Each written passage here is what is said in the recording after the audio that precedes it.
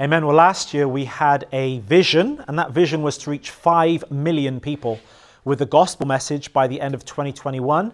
And it was kind of like one of those visions that was like an impossible vision. I didn't really know how we were going to do it, but we kind of cast it out there and we prayed into it. And then all of a sudden we started to put videos out and put them in different parts of the world. And people in their hundreds of thousands started to watch them. And so by the summer, or coming to the close of summer, we had almost reached 5 million people with the gospel message. And by the gospel message, I mean repentance and salvation in Christ through his death, burial, and resurrection. I mean the real message, not just sermons, but the actual gospel message that can save a soul from hell. We reached 5 million people in 2021. Now, 2022 is a whole new ballgame, right? A whole new year. A whole new time to have vision. And this year we want to reach double that. With the grace and the power of God and provision of God, we want to reach 10 million people. Can I hear an amen? Amen. And we want the influence of the gospel to spread more and more and more. And as we mentioned earlier, on Wednesdays, we go into the city centre and we hand out these gospel tracts that we've had designed and created. And literally every single week, how many would you say, Trina? Hundreds of people are receiving the gospel as we go on out. So if you're free Wednesday afternoon, please do come and join us. We have lots of opportunities to talk to people, sometimes even to pray with people. And it's absolutely fantastic. It's so exciting. And as a church, 12 men changed the world. And we got way more than 12 people in here, right?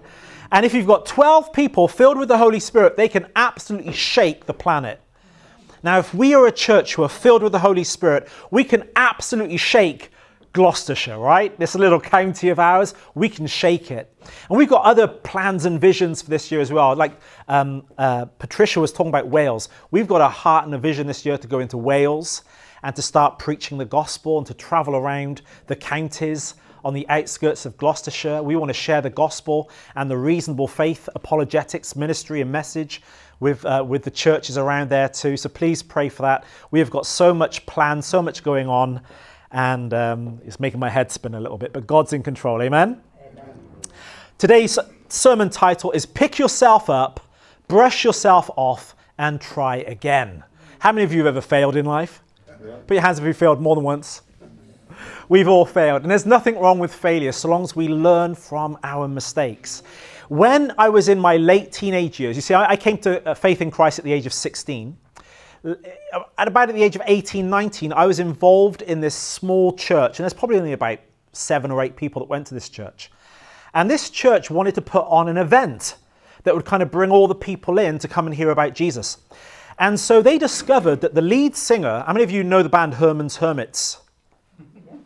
3 of you. Okay. So my mum and dad used to love Herman's Hermits, okay? And the lead singer of Herman's Hermits, he became a born-again Christian. And I think he was living up in Sunderland at the time, and he had his own band, very professional singer. Herman's Hermits were very, very big in their day. And so this leader of this group said, we're going to kind of pay for him to come down from Sunderland with his band, and we're going to hire out Cripp School Hall. How many of you have been to Cripp School Hall? It's a big hall, right? You can fit how many in there? About 1,000 people. It's huge. It's a big, big, big school hall. And so we hired the school hall. He invited this singer to come down. We paid him good money to come down. And he travelled all the way down from Sunderland with his band to come and put on a concert at the Cripp School where we would share the gospel message.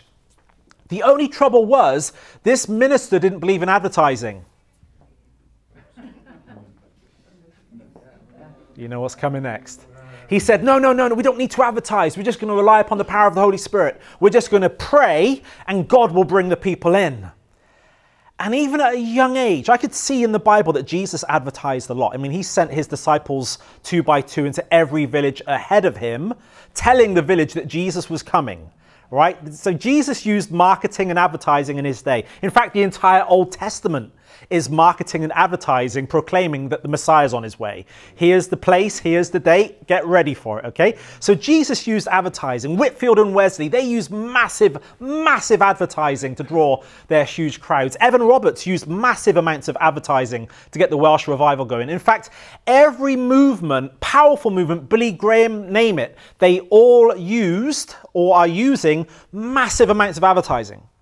But this minister had read a few books about revival, and it's kind of the popular type of books so that don't give you all the information. And he just said, no, we're just going to pray. We're going to believe for God. And I'm like, are you sure? Because, you know, in the Bible, like it says that how can anyone hear unless somebody goes and tells them? He's like, no, the power of God, the power of God. Hyper charismatic, that sort, you know. Oh, the evening came. It's like hundreds of chairs are put out.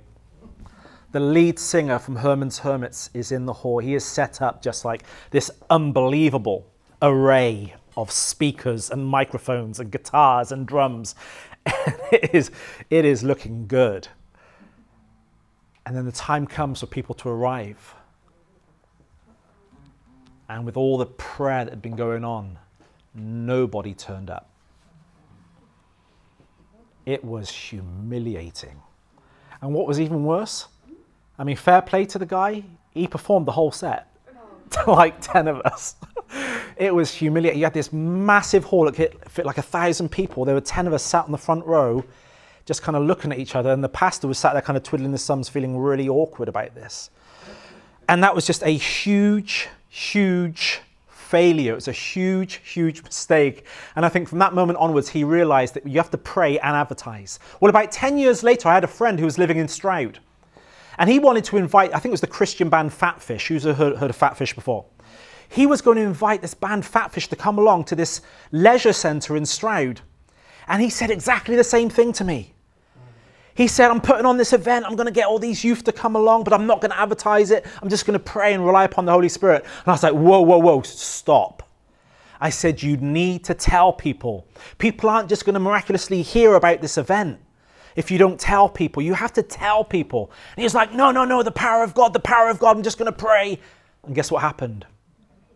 Fatfish turned up, he turned up, his team turned up, nobody else turned up. It was another massive failure. You see, he wasn't willing to learn from my mistakes. And the thing is, when you read the Bible, you read about imperfect men and imperfect women, and they're constantly making mistakes, but God still uses them. And the most important thing is not that we make mistakes, because we're all going to make mistakes in ministry. Oh boy, I must have made like 100 mistakes last year in ministry. The important thing is that we learn from our mistakes. We grow and we develop. And we learn lessons because God is with us. How many of you know that? But there are principles outlaid in the Word of God that we have to learn, we have to consider, and we have to develop in ourselves and in our ministries to be successful. Now, there's this guy in the Bible, I absolutely love him and I can relate to him so much. His name's the Apostle Peter. The Apostle Peter is just the prime example of somebody who tries so hard, but he just keeps on failing. But the great thing about Peter is that God still used him. If you've got your Bibles, please turn with me to Matthew chapter 14, verses 22 to 33, and it says this. Immediately Jesus made the disciples get into the boat and go on ahead of him to the other side, while he dismissed the crowd. After he had dismissed them, he went up on a mountainside by himself to pray. And later that night he was there alone. And the boat was already a considerable distance from the land, buffeted by the waves because the wind was against it. Shortly before dawn, Jesus went out to them, walking on the lake. When the disciples saw him walking on the lake, they were terrified. "It's a ghost," they said, and cried out in fear. But Jesus immediately said to them, "Take courage, be brave, it is I, don't be afraid." "Lord, if it's you," Peter replied, "tell me to come to you on the water." "Come," Jesus said. Then Peter got down out of the boat, walked on the water, and came towards Jesus. But when he saw the wind, he was afraid, and, beginning to sink, cried out, "Lord, save me!" Immediately Jesus reached out his hand and caught him. "You of little faith," he said, Why did you doubt?" And when they climbed into the boat, the wind died down. Then those who were in the boat worshipped him, saying, "Truly, you are the Son of God." Here's Peter. Jesus is walking on the water. You know, Peter, he's always the first to speak up, isn't he? He's always the first to want to try something, but then again, he's always the first to fail too. But the great thing about Peter is no matter how many times he failed, he kept on trying. You know, when you fall down, you've got to pick yourself back up, brush yourself down, and try again. Don't ever quit. Don't ever be one of these quitters. "Well, I tried it once, Pastor, it didn't work, so that's it. I'm never going to do that again." No, no, no. If you're going to be successful, you have to try and try and try again, even though you may fail a million times. Pick yourself up, brush yourself down, and try again. Learn from your mistakes.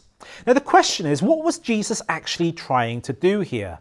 Why was Jesus walking on the waves? Now, the answer to that question can be found in the book of Job, chapter 9, verses 4 to 8. And the book of Job says this about God, the Almighty. "His wisdom is profound. His power is vast. Who has resisted him and come out unscathed? He moves mountains without their knowing it and overturns them in his anger. He shakes the earth from its place and makes its pillars tremble. He speaks to the sun and it does not shine. He seals off the light of the stars. He alone," everyone say he alone. He alone stretches out the heavens and treads upon the waves of the sea. You see, the reason Jesus went out to the disciples walking upon the waves of the sea was because he was saying to them, not with language, but by example, "Guess who I am?" Only God alone can walk upon the waves of the sea.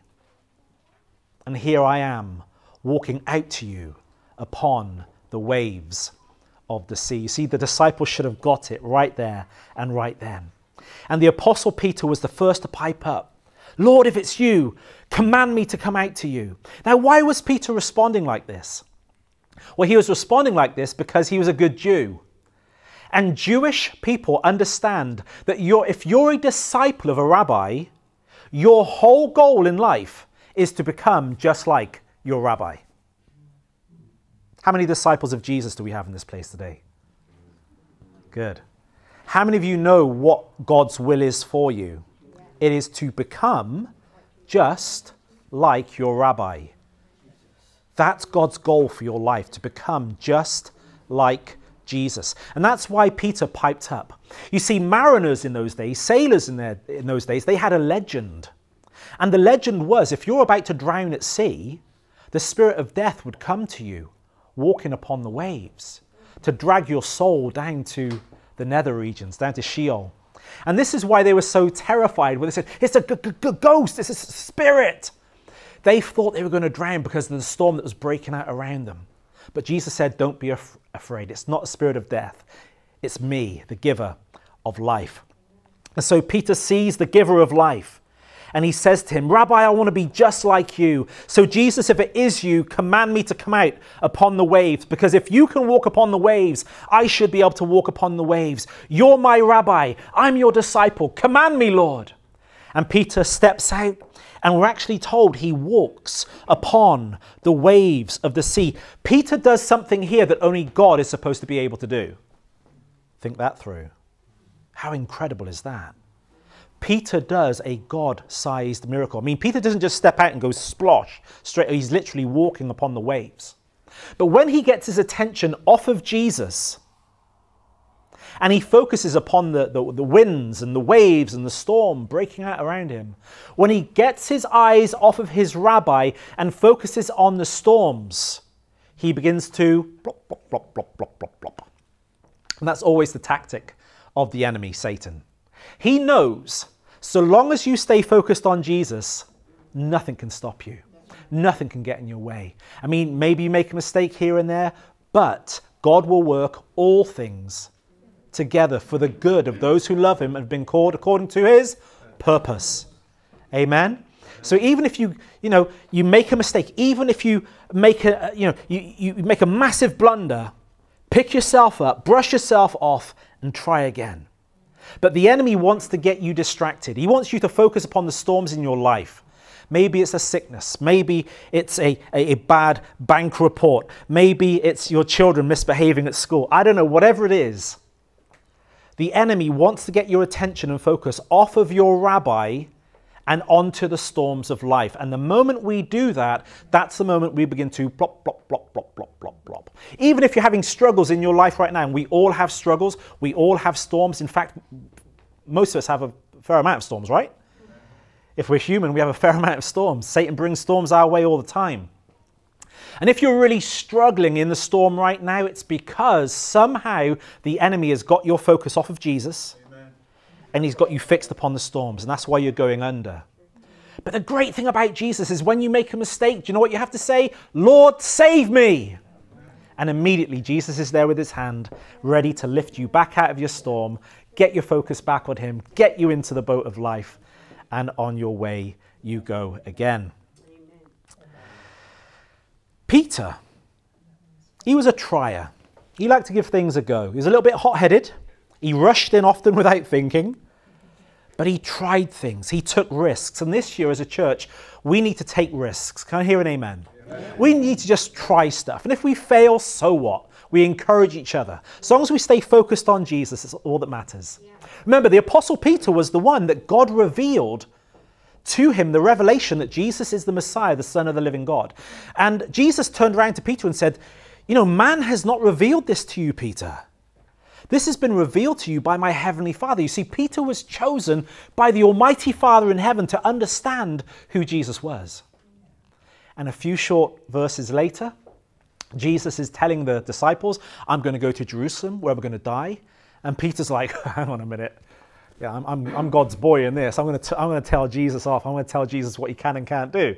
Jesus, you're not going to go to Jerusalem. Jesus, you're not going to die. And Jesus turns around to him and says, get behind me, Satan. You do not have in mind the things of God, but the things of man. Here's Peter. 1 minute, God the Father has given him this tremendous revelation of Jesus, and the next minute, Jesus is calling him Satan because he's allowing the enemy to use him. And this is who Peter was. 1 minute, Peter was up. Next minute, Peter was down. 1 minute, Peter was up. Next minute, Peter's down. On the day of Pentecost, who was it that won 3,000 people to the Lord? Peter.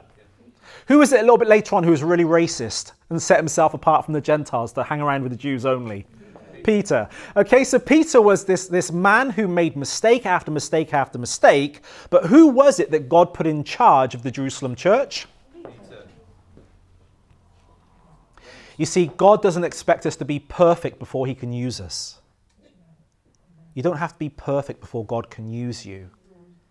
And if you're not perfect, it means you are going to make mistakes, just like Peter made massive mistakes. But we have to learn from our mistakes. We have to get our eyes off of the storm. We have to fix our eyes on Jesus, the author and perfecter of our faith. And we need to become like him because he is for us. And you know, sometimes we make a mistake and we beat ourselves up about it, and the devil beats us up about it. But you've got to understand, God is not going to beat you up about your mistake. Yes, we may need to repent. Yes, we may need to get right with God. But God is there very quickly to reach out his hand and to lift us up out of the mire. Never forget this one thing. God loves you and God is for you. God loves you and God is for you. It's okay if you make a few mistakes along the way. How many of you love KFC? KFC's awesome, isn't it?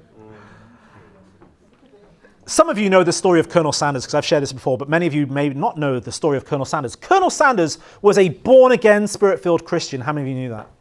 That's why it's good to eat KFC and not McDonald's.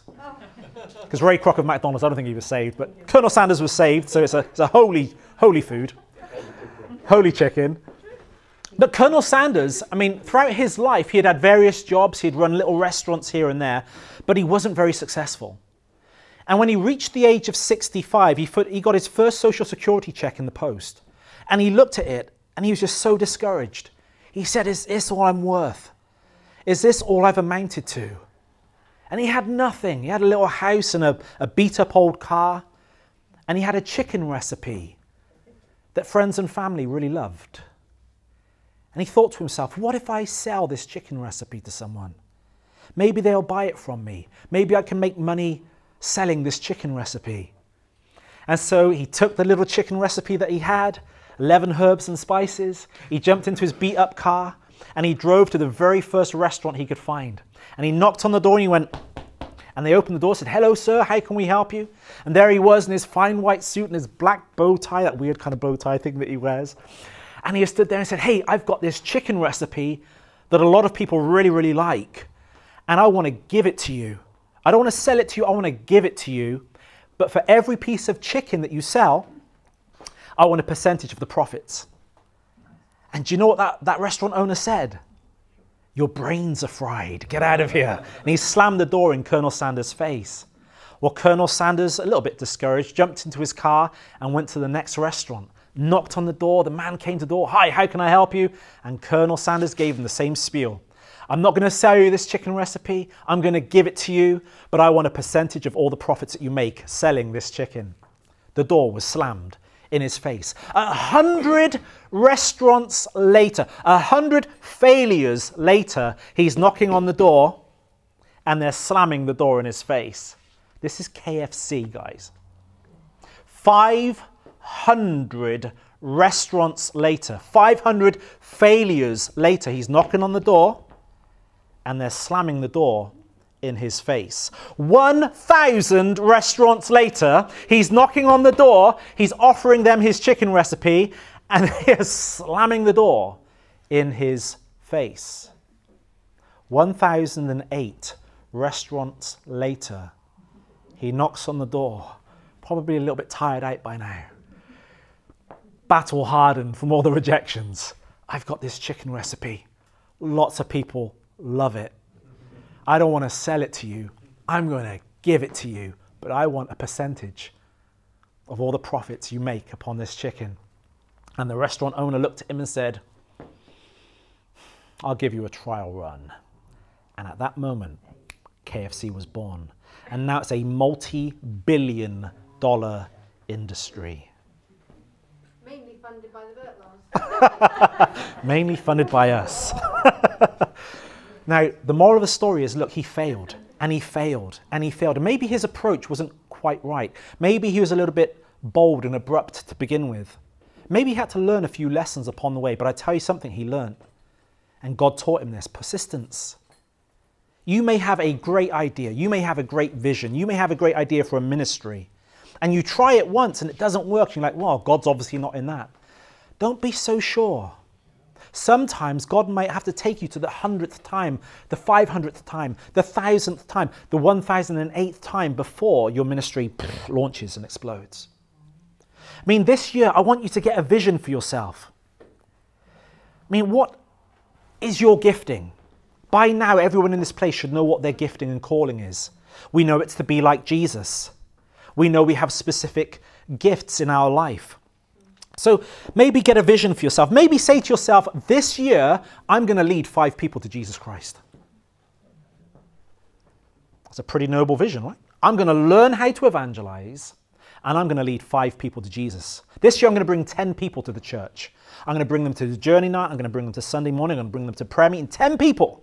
And write their names down and pray for them and invite them and keep on inviting them until they come. Maybe this year, you've got a burning desire to write a song. Maybe you've never written a song before, but this year is going to be the year that you write your very first song. Have a vision for that.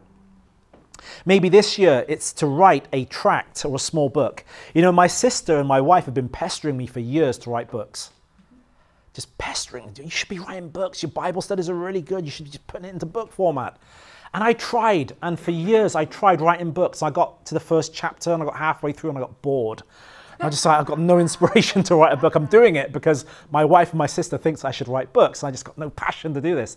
But last year when COVID hit, all of a sudden I got this really weird passion to start writing books. And it's not something I kind of worked up. It's something that God gave me.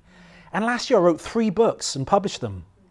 And this year I want to write some more too. But you know, you may try things and it may not work at first, but you've got to keep on trying. You've got to keep on persisting and asking God to give you the ability and the grace to do these things. So maybe it is to write your own gospel tract, get it printed, a small book. Maybe it's to start a group in the church, maybe a home group or something. I mean, we've been encouraging people to pray 3 times a day. Maybe you started doing that well, and then after a few days, it's kind of like, well, that's kind of difficult, so I forgot breakfast, and I forgot lunch, and the evening's okay, and maybe you struggle with that. Maybe this year, challenge yourself, I'm going to try and pray 3 times a day, just like the Jewish people did. And if you fail, and you fall, do you know what you're supposed to do? Pick yourself up, brush yourself off, try again. Ask God for more grace. Pray more this year. Maybe it's to memorize a book of the Bible. Don't start with Isaiah, that's too big. Start with a small book like the book of Jude. Maybe a book with like 1 chapter. Maybe this year you can say, right, I'm going to memorize an entire book of the Bible. I'm going to start every single day with just a few verses. I'm going to go over them and over them and over them until I know the scriptures. Maybe this year, get a vision to start discipling somebody. You know, it's not, I mean, obviously it's my role to disciple Christians, but it's also your role too. We're all priests. There's no such thing as clergy and laity. There's no such thing as somebody special who leads a church and everyone else isn't so special. We're all special to God. Amen. He died for every single one of us. Every single one of us is a priest. There are no high priests in the church. There's only one high priest, and his name is the Lord Jesus Christ. So we're all on the same level playing field when it comes to ministry. Maybe this year, start discipling somebody. Draw alongside somebody who perhaps doesn't know God yet. Start teaching them the scriptures. I love what Robbie does. Robbie often just sends out scripture verses to people. Just sends it out. Boom, boom, boom. Text, text, text, text, text. And many people over the years, many people just reject it. They kind of wipe it off their phone. But Rob, you've seen people come to Jesus, right? Right time, out of nowhere. Just keep on sending scripture verses. Keep sending scripture verses. And I'm sure most of us have a mobile phone. Most of us have Facebook. Most of us have YouTube or Twitter or Parler or whatever the latest thing is. I don't know, it exists. Use it. Never before in the history of humanity have we ever had, as a church, the opportunity to reach so many people so easily. So design something, write something, maybe a poem, a song, a gospel tract, publish it, put it out there, record yourself on your camera, make a movie of you sharing the gospel, put it out to all of your friends and family. This year, get a vision for your life. Don't just go through this year just being a church attender. That's not fun for you, it's not fun for us, and it's not fun for Jesus. This year, God is calling you to something higher, something bigger, something more profound, more exciting, more, so exciting. It's amazing. When you do something for God, when you share your faith, when you see somebody turn to Jesus, when you disciple somebody and you see the light go on, when they finally understand what justification is or sanctification, when you see the light go on, it makes you feel so amazing. It's like God has used me to change their life. So get a vision for yourself this year. Remember, God is with you. God is for you. He will never leave you. He will never forsake you. He will work all things together for the good of those who love him and accord according to his purpose. And if you make a mistake, if you fail, if you fall, pick yourself up, brush yourself down, and try again. Because God is with us. Amen? Amen. Let's pray.